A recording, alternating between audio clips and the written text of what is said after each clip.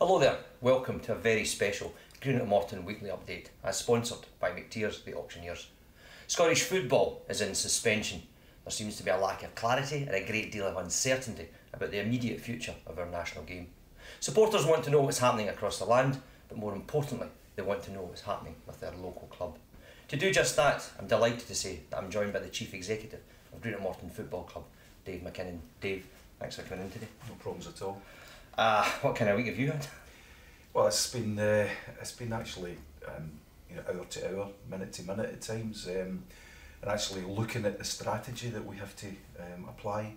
There's literally we're waiting on decision-making process. We fully understand the issues behind no decision being made in the league, and we can talk about that later. But it's simply been just making sure that we put in the plans that the club continue and come out the other end stronger. What's your thoughts on the general shutdown at the moment? It just seems to be, as I said in my introduction there seems to be an uncertainty and a lack of clarity about it.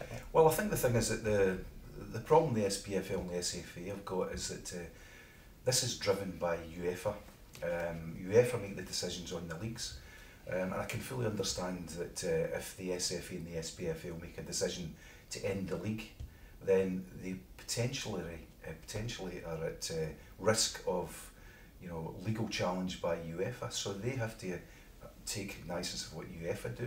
They seem to be kicking the ball into the long grass and saying we'll extend it, we're going to put it then, we're going to put it here, and that's not helpful. So I think that there's different triggers for this from UEFA to say, okay, we understand that this season is over, let's look at next season. Or indeed the government step in, and there's a white paper going through Parliament just now which will bring out powers that the government will have, so they may then insist that football stops and doesn't come back to a certain period. So if that comes in, then that's very helpful for clubs, because we can then negotiate where payments are. I've looked at the media, there's a lot of clubs and they've got self-interest, and I can fully understand that, and they're saying that they want the season void, but in my understanding, for prize monies to be paid out, then the clubs will have to know exactly how that's distributed, and that means being placed. If you're placed in 6th, you get X amount. If you're 5th, you get the X amount. But if it's totally void, then how do they distribute the monies, the prize money? And that's for me, that will be the key driver. That is the key, isn't it? Because Morton is a small club. We've always spoken about that. A local club, pride of the community, etc. But I mean, every club is facing real hardship here without getting this money through the door. Well, it is, and there was a bit of respite. We get a small amount from the SFA. £1.5 million seems a lot, but distributed amongst 42 clubs and based on certain criteria where you are in the club licensing. But it was very welcome, and I think that the SFA and the SPFL, I've got great admiration for them, because they're having to fight through it themselves, and they're looking at every aspect of how they can help the club. So that's very positive in the respect that they realise that the clubs, certain clubs, and all of us are in dire straits at times, but we have to actually look about how we sort that. And part of the thing you were asking about this week, but part of the thing that the board, Crawford Dray and myself, have been looking about how we can actually stabilise where we are positioned, look at the cash flow going forward, because it's going to be an extended period that we're going to have to cover, and then put in steps to make that happen. So we've already got a plan in place, because you have to act very, very quickly, because there's no dragging the heels with this. You have to look at costs.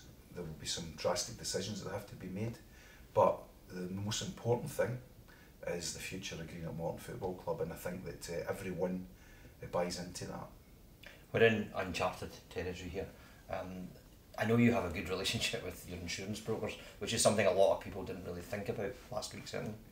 Well, I don't think that's going to be the white knight rising over the hill. I think that insurance companies, like everyone else, look at the small print.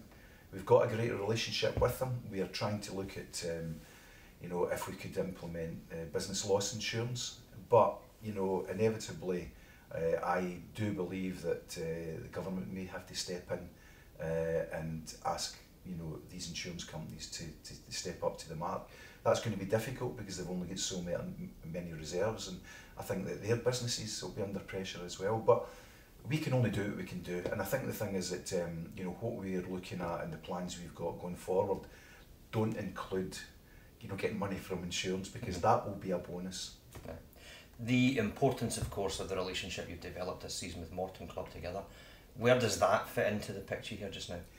Well, Morton Club Together have, you know, they've stepped up to the mark. I think that you know, when they came on the scene, you know, July, August last year, then it was an unknown. They've got over 400 members, and I think that's creeping up towards 500. They've delivered what they've said they'd deliver. I think great credit goes to the board at Morton Club Together, and indeed the members of Morton Club Together, because they've put in, you know, a significant amount of money to the club to pay the players' wages. We will have to look then a bit, you know, how we encompass that in, because, you know, we've got players' contracts that we're looking at, but Morton Club Together, if you look at their contribution, it's great. And I think the thing is that I've looked at other clubs and spoken to other clubs, and they've put out Just Giving pages. Now, for me, that's great, and, you know, I know clubs have, the supporters have stepped up to the mark, but the vehicle of Morton Club Together, to put it in, it's already organised. That should be the vehicle that the money's come into for the club, because, you know, it would be transparent. It's well documented where the money's come in and where they come out under their rules of association. But that would be the vehicle that the fans should put it into, because, you know, ultimately, you know, these guys, for their members, they've got an obligation to ensure that the money's spent in the correct way. So, you know, I would say to fans, you know, if they are going to contribute, and many of them have contacted me and asked how they can contribute. Really? It's been great. I mean, one of the things that in times of adversity, you see the true colours of people, and I think the Morton supporters, you know, I think that to a man, they've stood up and they've said, right, okay, this is hugely important for us as supporters. How can we help? So, you know, I would say to them, you know, Morton Club Together is the vehicle to do that. On a practical level, as you know, we've been doing these weekly interviews now for a couple of months, and we come in here and there's always a hive of activity, the camaraderie of the players having their breakfast and getting out to training. What have the players been doing this week, and of course the management team as well? Well, the players come in on Monday and they played a game, you know, home against away, so there was some classic football in it, and, you know, I had words with them and told them exactly what I knew of the situation. But, you know, the most important thing in this period is to look after, you know, public welfare and public health, because, you know, one of the things that came out the SPFL and SFA video conference yesterday that Crawford and I tuned into was the fact that Dr. John McLean, a guy that I've known for many years, who's the SFA head of medical, you know, he painted a picture that is quite clear that you know, this is going to be the long term. This is not going to be, you know, a month or two. So this is going to be 3 or 4 months before, you know, we've got any semblance of normality comes back into it, because of the various things that people see in the media. So, you know, that's something that we're going to have to manage with the players. The players, what we've done, as you probably know and is well documented, that we've, you know, signed players extensions to protect the players and to protect the club. A lot of the contracts are out in June, and we'll have to look at what we're doing with that. And but ultimately, I think that you know, looking at all these aspects of it, it's about being calm, it's about being focused, it's having a strategy, deal with what comes from left field, and then move on and tailor it. But, you know, we're calm here. We've got some wonderful supporters.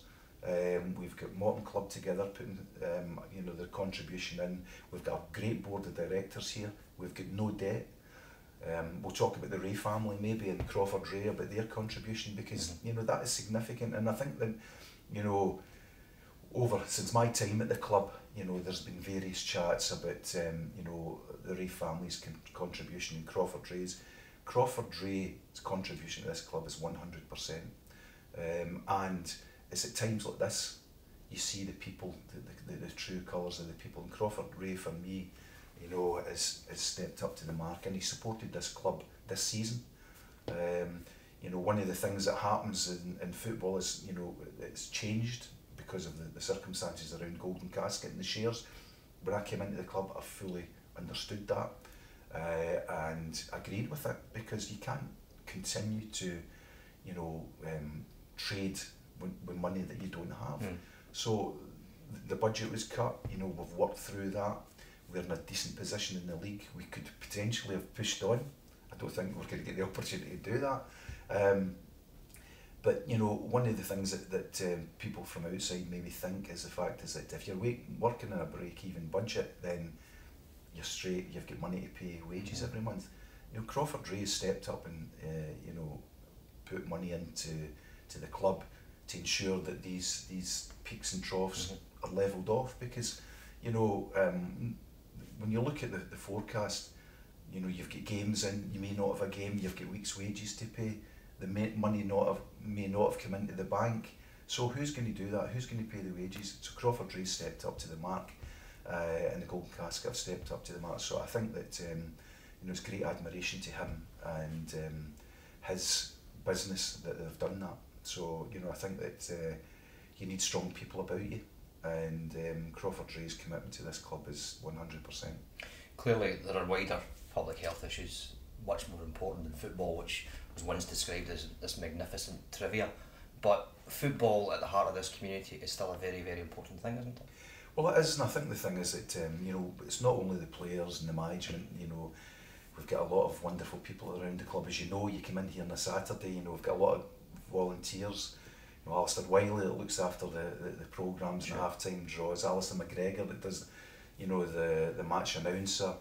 You know, the Gillen brothers that look after the mask. It's Elizabeth that looks after the ball boys and ball girls. Stephen, who, you know, as you know, floats about and helps with hospitality and everything. So all these people, you know, have committed to the club, not for financial gain, because they don't get paid. They're volunteers, and I feel for these guys because, you know, they look forward to coming into the club and being part of it. You know, we've got Jane in the kitchen that is, as you said, get the players, you know, the lunches and breakfast. You know, all these people don't have a centre to come to. One of the things that we're, you know, looking at, we've got a very vibrant community here, and the guys are, you know, have gone behind the scenes and looked at vulnerable people, vulnerable supporters, and how they can help them.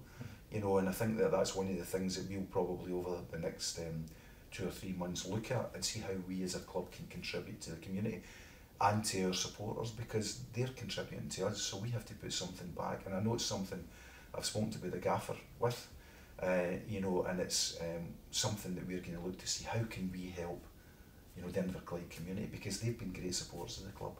So, in the final analysis, the message is one clearly of optimism.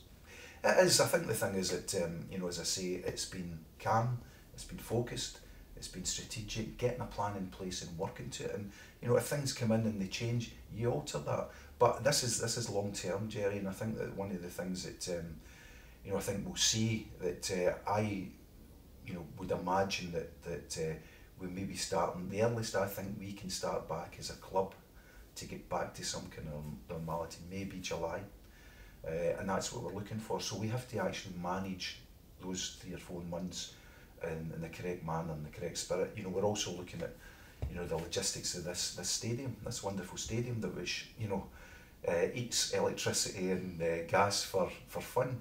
You know, we'll close this down. That's what we're looking to do, as many clubs will do during that period. The staff, you know, have been very supportive. We've given them the opportunity to work from home, so they've done that over the last week.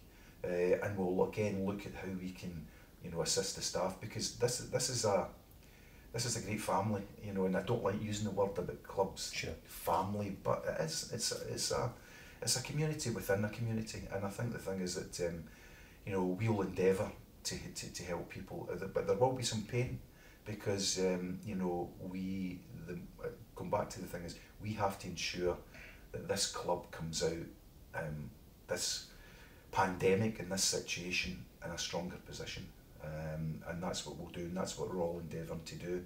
And I firmly believe that Greenock Morton will come out stronger, and I think what we'll do is it will have a different attitude going forward, because ultimately, as you said, public health is hugely important. So, you know, it's the football club, you know, is an entity, and it's got a great affinity to the community and to the supporters, but this is about public health, and this is about looking after yourself, looking after your family, because that's the most important thing in life. So, well, Dave, in the short time that I've worked with you, I've never found you anything less than candid. So thanks for coming in today and possibly allaying the fears of a lot of Morton supporters. Great, thanks.